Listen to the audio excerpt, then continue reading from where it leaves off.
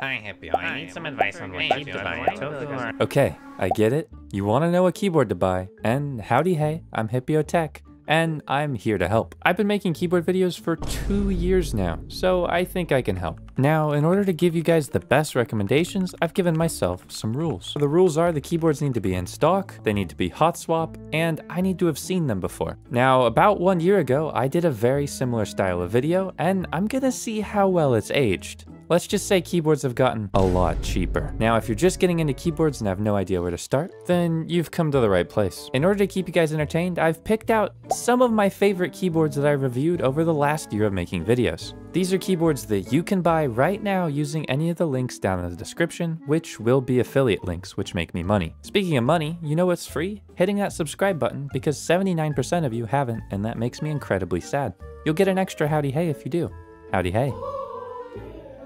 So these keyboards are in no particular order, but what I will say is I've saved the cheapest for last. Now, in my video a year ago, I said that the Drop Alt was pretty good and pretty affordable. Well, that has not aged very well. Coming in around $180 to $250, the Drop Alt is a pretty good keyboard that's too expensive. Now I know what you're thinking. Oh, well then what's better? Well, it's been a year and Keychron is absolutely killing it. That's a name you're gonna hear a lot this video. The Keychron Q2 walked in, slapped the Drop Alt around, and said, "Get out of here. I'm the new big dog." Now this board is $180 fully assembled, or $160 bare bones. If you're new to keyboards, we like stuff that we can customize, and most of the keyboards in this video will be customizable via hot swap. Basically what this means is you can take apart the keyboard and replace the switches without needing to solder, which is amazingly helpful. This keyboard is also a gasket mount, which we'll talk about later. Basically just means that it feels better to type on. Now you're probably thinking, oh, customization, big whoop, it probably looks decent. Well, what if I tell you it can also sound decent? That's pretty good, right? Now, this is a bit of a bonus shout out. The Zoom 65 is a keyboard I've reviewed in the past, and they're a previous sponsor, full disclosure. But it's gonna be restocking quite frequently now, starting at the middle of August, which is why it's in this video. It's a full aluminum board with a gasket mounted design. It sounds incredibly premium, and the color options are quite nice. Now that's $160 without the keycaps and switches, so it's not the most budget friendly, but look at all this foam that it comes with. Ooh, hoo, hoo. Also, honorable mention to the Bakken Echo, which sometimes comes in stock, and the QWERTY Keys QK65, not in stock. These boards are arguably pretty cool, and honestly with keyboards, you gotta keep your eyes open for these types of boards that come in stock from time to time, as they're usually a better value, but do require waiting.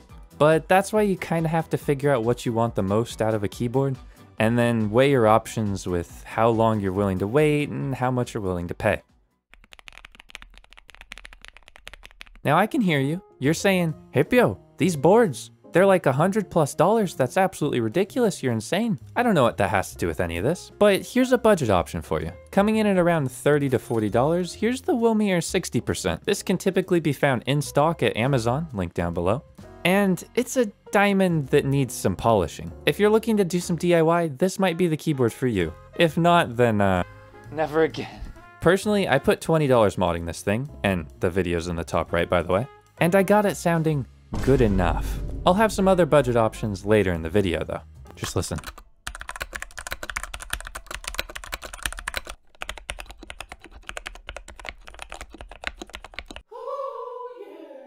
Now here's the point in the video where everybody starts wondering, what about the numpads? I need my freaking numpad.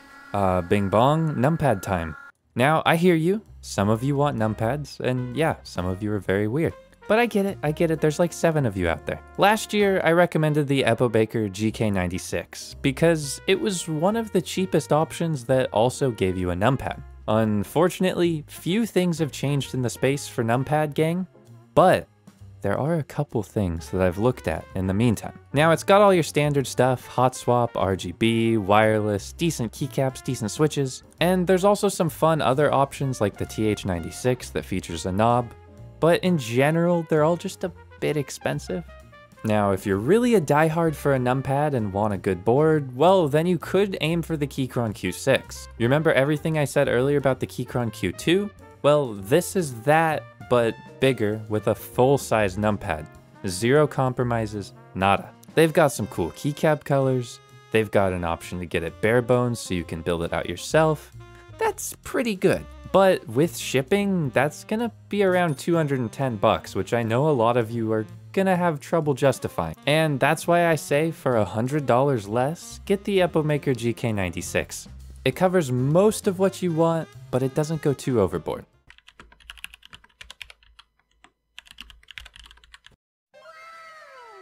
Now, is that too big? You want something smaller? Oh, okay. Well, last year I recommended the Epomaker EP84 for 75% keyboard. This thing is pretty affordable, albeit a little bit cheap. But what if I told you that there's a board later in this video that's better for cheaper? Now, at this point in the video, you're probably wondering, why does Hipyo keep bringing up Keychron so much? What's going on with this guy? Is he a shill? Well, a little bit. I'm an affiliate for them. But let's just let past Hipyo explain what I thought would happen. Another honorable mention is the upcoming Keychron Q1. This is a 75% aluminum board that looks like it's gonna shake some things up and maybe be better than the GMMK Pro. Yeah, the amount of stuff that's changed in keyboards in a year is crazy. Like, this whole video making process is a nostalgia trip. Back then, if you wanted a good 75% keyboard, you kinda didn't have one. The GMMK Pro wasn't out. The Epomaker ID80 was kind of like the only thing. Now at like 140 bucks, it's still an okay 75%. It's aluminum, it was my first keyboard, I'm partial to it. But the ID80 kind of falls short in a lot of places. The mounting style was pretty stiff, which arguably I did like, and it was very pingy and hollow, and a little bit sketchy. Then came along Keychron that swooped in and said, howdy hey, we're gonna sell you these keyboards that are pretty nice. Now, are Keychron keyboards perfect? No. Not by any means. In fact, I've clowned on them for sounding like blacksmith anvils from time to time.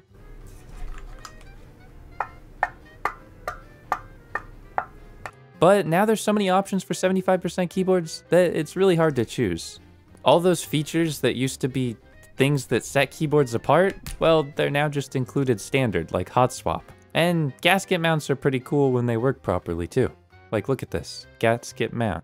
These are the gaskets I was talking about earlier. They're usually little foams that make your typing softer.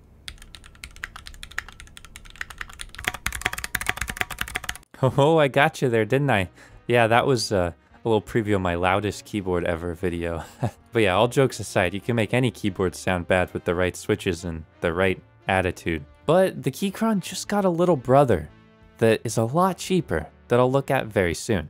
But before we do that, we must first transition into budget town. Now you remember I said I was saving the cheapest for last, and cheapest I also mean best. Wait a second, this is just the Gamma KK66 that I featured in my video last year. What's that? It's still one of the top budget keyboards? Well, yes and no. The K66 was one of the first boards that was easily available on Amazon, had south-facing LEDs, hot swap, good enough stabilizers, and when you mod it out yourself, it can sound impeccable. In this example, I used about $100 to modify this keyboard, so it came out at about 150 total, and sounds amazing.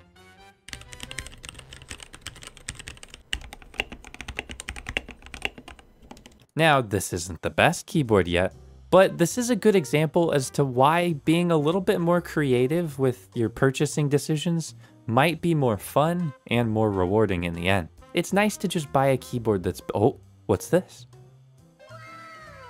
Is this a new challenger approaching? Oh my gosh. Sorry guys, I don't have the editing budget for that. And this is what you've probably been waiting for the whole video. What I would arguably say is the best value in keyboards right now. You're probably thinking, Hipyo, this is just another Keychron board, it's probably $100+. No.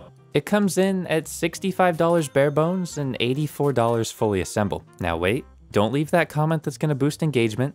That is incredibly similar to the EP84, but the performance that you get out of this board is insane in comparison. It's loaded with a bunch of enthusiast features that you might think you won't care about, but are actually so nice. It's got dual stage feet, it's got silicone dampening, it's got these switches that are very nicely factory looped, it's got dampening foam in it, but it isn't a gasket mount, which means it's a little bit stiffer to type on than some of the other boards that I featured. But look at this thing, it's got RGB. Oh, I could be a gamer now. These keycaps aren't for everyone, but just listen to this sound test and that'll swoon ya. This is stock.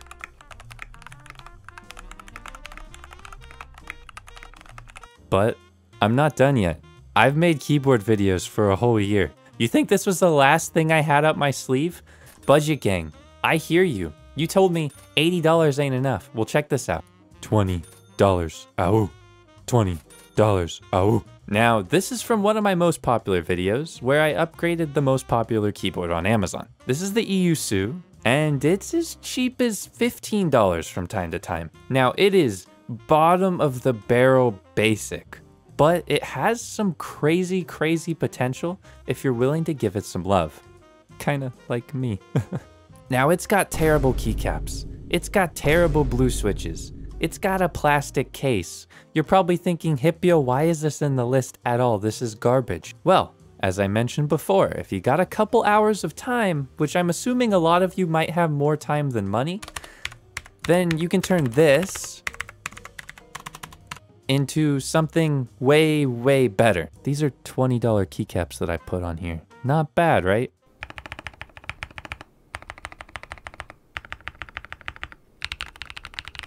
Now, if you don't leave a like and a comment for how good that was, I don't even know anymore. But ultimately, all of the keyboards in this video are good in their own right, and it really just depends what you want, as keyboards are preference. Do you value having a keyboard that's just the best right as you buy it? Then one of these more expensive keyboards might be a bit better for you. Does every single dollar matter, but maybe you have a little bit more free time? Then one of the budget options in this video might be suitable for you. Are you just really lonely and kinda need a friend? Well, any of these keyboards will work because the keyboard community is so nice. If I happen to leave a keyboard out that you can think of, then leave a comment down below, as I'd love to know. I'm only one Hipyo, but I would love to try a bunch more keyboards this year, and next year, and the year after, and then I might go on retirement actually, but who knows?